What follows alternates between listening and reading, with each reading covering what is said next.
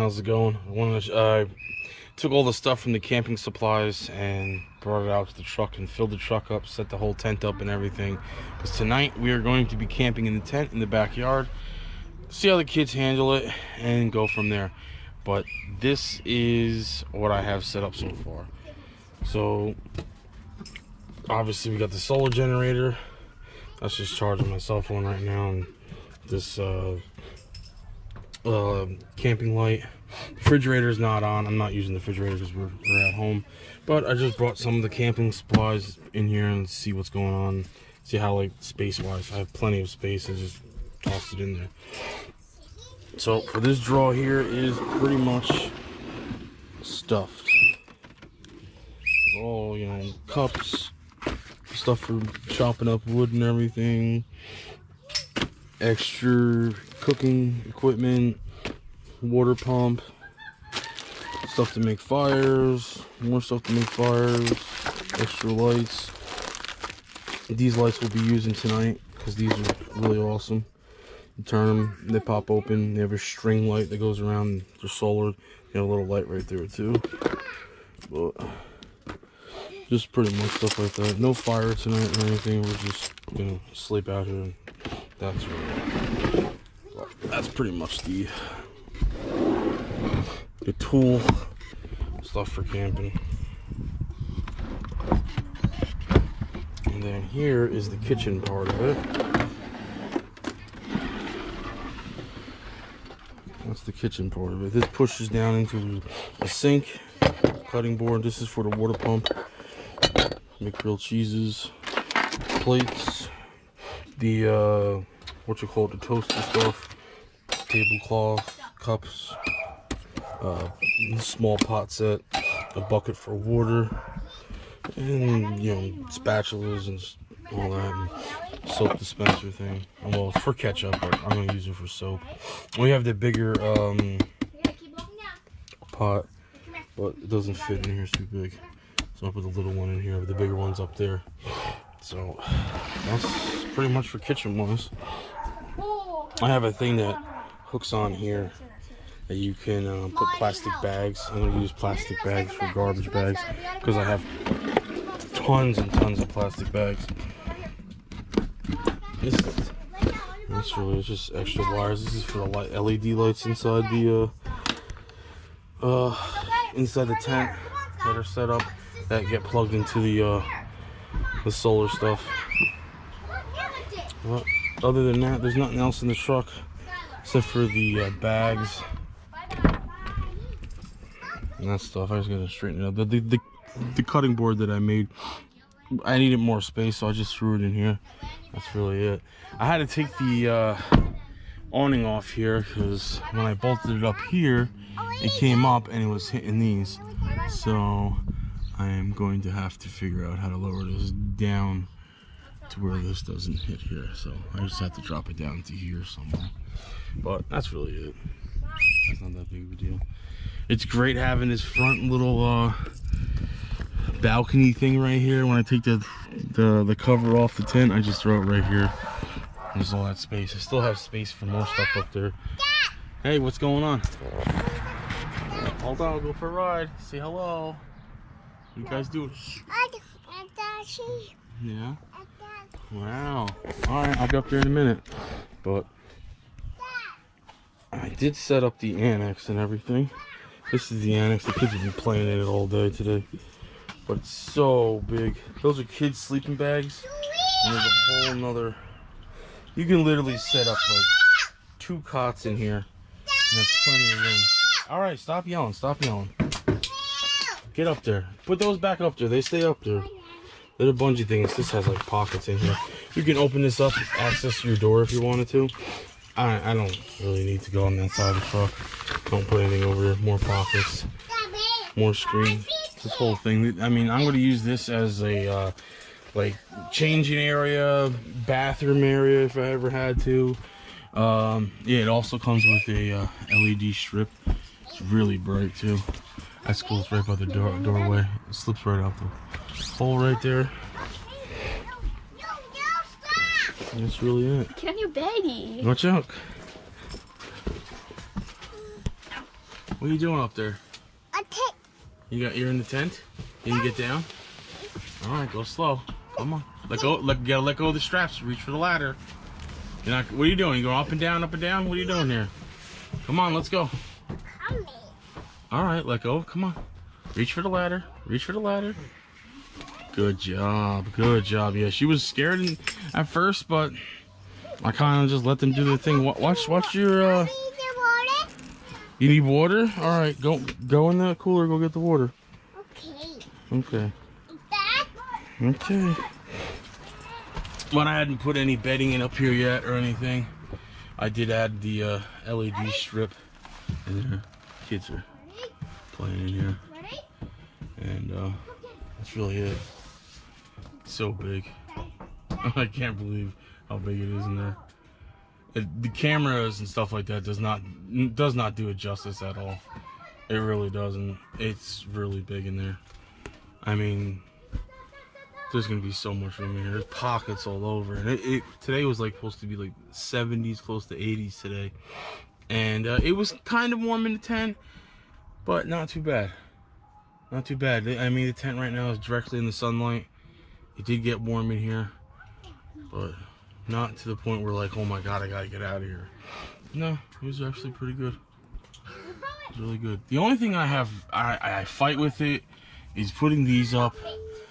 These go across. There's the bar here that comes up, and then they go across. And when you first initially, because when you go to shut this all closes up, and the annex is separate. I fight with that a lot. I do. I definitely fight with that thing. It's kind of annoying. I wish it was able to, like, not these crossbars at all. They just clip in. That's not a problem. It's just this bar right here. This bar right here, that you first have to put the tent cover over this, and I just fight with it. That's the only thing I find extremely annoying about setting this tent up, is just that. I wish it was just like, you know, you disconnect these crossbars and everything, and then this just pops up and folds with the rest of it. It doesn't. It just won't fold up for me. Maybe it's me though. I mean, I could be. This is my first tent, so it could be me. I don't know, but I tried all different ways to get it to fold up the way I want it, and it hasn't. It kept giving me a hard time about it, and I find that to be the most annoying part about it. Other than that, there's so many videos out there of setting these up. I mean, that's why I don't really want to do one, because there's so many of them, and it's just you take it, unbuckle everything, you unfold it, and then you just put these rods in. Just that's really it. And this annex just literally just zips around it. You just follow the zippers. But this part right here, but when you're done and set up with it, it's literally like a home on top of your car. I mean, that annex and that thing it's huge. It's like its own tent right there alone. So the whole setup's gonna be great. It's really, really, really awesome. That's from the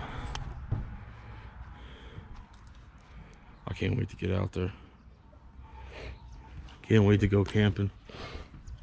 I think our first destination it was real close locally home, and then we'll go from there.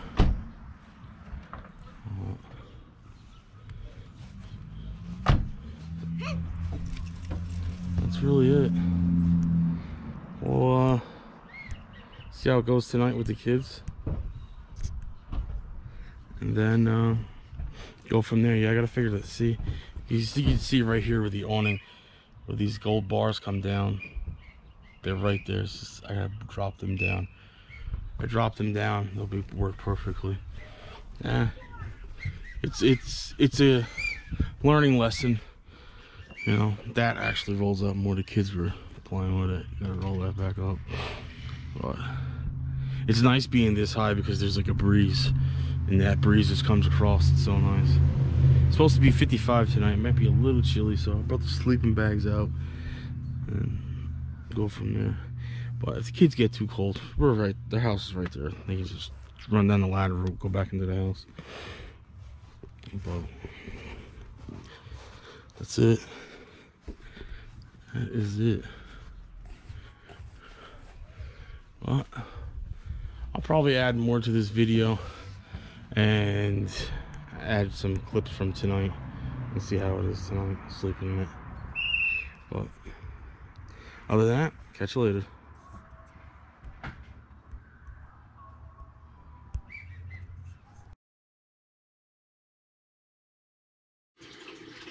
Don't mind me, I just had an allergy attack and I'm waiting for the medicine to kick in because it's, you know, pollen season and everything. So yeah, I get to deal with this. Dry, itchy eyes, nose, the whole works and everything. Every year, I hate it. But as soon as this pollen stuff is over with, then everything will be back to normal again without sneezing, freaking out. But anyway, so the whole tent thing. You seen the video just a second ago before this, saying that I was going to sleep out in the tent and everything. We got our pillows and blankets out there. We were going to go to sleep and everything. And the little one decided to say, I'm going to stay up for a little bit longer. Time out for 1 second. If you hear the water running in the background, that's my fish tank. Well, technically my turtle tank. And yeah, so I'm not in the bathroom or anything like that, or water just pouring from the ceiling. It's my turtle tank. But anyway, so the little one woke up and the wife had work the next day, so those plans got squashed of trying to sleep in the tent that night.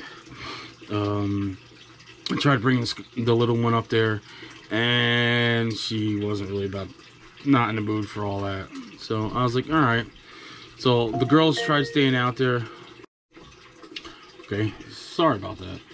But yeah, she was not about to have it. So the girls wind up staying out there for a little bit. They were out there watching YouTube and messing around, and you know, they finally came in, I think around like 3 o'clock in the morning. And I was like, okay, this is enough of this. So I locked everything up, called it a day, went to bed, and yeah. There's definitely plenty of room for me and my 2 daughters, the older daughters. The little one definitely could fit in there with no problem at all. I want to figure out some way to make it a little bit more stable, because if there's wind or one of us tosses around, it kind of feels like you're on like a like a boat a little bit, but a little bit more sensitive. That's kind of like annoying, you know, I guess. But that's just me, maybe. Maybe go to the junkyard, look for some old scissor jacks, and maybe, like, you know, use them as like stabilizers or something. Put them underneath the frame or something. Figure something out. Something I can just, you know, take my cordless drill with me and just raise them up, stabilize it a little bit. Because I felt that it was kind of like wobbly a little bit, and you know, if you're trying to get comfortable and you're trying to get, you know, go to sleep, and somebody moves, the whole thing moves. The wind blows you and everything. I mean, it's not annoying, it's just one of those things. So sorry for not steering directly in the camera, but that's the only thing I can think of that's like, I need to, like, that I can definitely improve. I can find things to improve it, to make it more stable. I'm not gonna go out and buy any kind of like RV stabilizers or anything like that. I'll just go to the junkyard and find old scissor jacks for like $5-10 or something like that, and then use them. I'll look for the ones that have the bolt head on there, so I can just take a, you know, my cordless impact and just boom, done. Something real quick and fancy. If I have to, I can use a wrench for it in emergency use wise. And it's always good to have extra jacks, you know. They don't weigh really much, you know. But other than that, I'm definitely gonna try again to get the kids out there and try sleeping in it again. I'm trying to figure that out. I'm trying to figure out, I think the next couple days I'm going to start planning out something and figure something out and get out there and try to get the camping going. That I definitely want. I got to figure something out. But I was trying to do this and get them used to this, and then before, you know, kind of like summer kicks off, and then when summer kicks off, I wanted to go go into like the whole camping thing, but we'll try again. I gotta check the weather again, monitor the weather until I figure out when is a good day. The last 2 days when I wanted to do this was really good. Now the next couple days after this is gonna rain, so other than that, it's just you want to help support the video and everything, just shoot it a like. Helps with the algorithm and everything. Leave a comment below. You know, think about, you know, any kind of comment, or you don't even have to put anything. You just put a dot and then just use that as your comment. But that just helps, you know, push the video further, helps with the algorithm and everything, gets it out there that, you know, people are interested in the video and everything.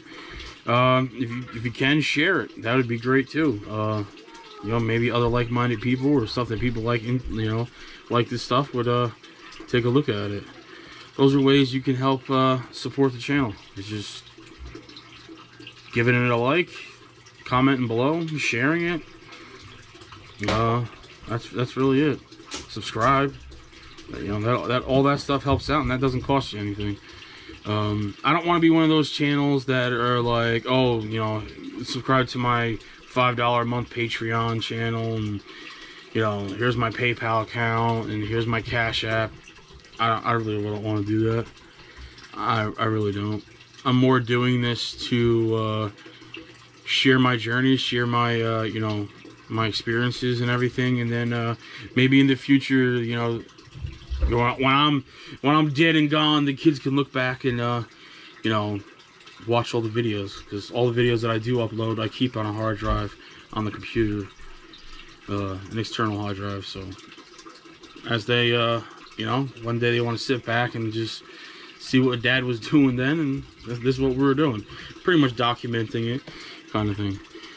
But that's really the reason why I'm really doing this. I mean, that's the best way. You want to help out the channel, you want to become part of our family, just, you know, like I said before, subscribe, like, comment, share it. That's it. I mean, click the little bell so you know when we get, you know, you get a notification that, hey, you know, Mountain Adventures just posted a video. I mean, we do have Instagram.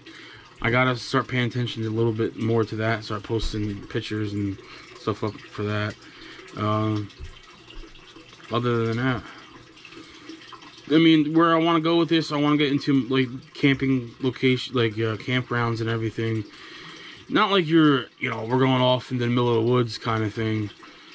I want to steer more towards the campgrounds because those are more common. I want to start doing reviews of them and showing people like, hey, check out this place, check out that place, because that's when people are going to look up. They're going to look into, oh, what's this campground look like? And there's nothing out there. So I think that's what I'm going to do. Get the kids used to, you know, camping, you know, camping, and then before we'll go maybe into the dispersed camping. Pretty much camping in the woods with no amenities. We'll get into that. Yeah, we'll just go with it and see where it goes. Other than that, that's really it. Have a good one. Thanks for watching.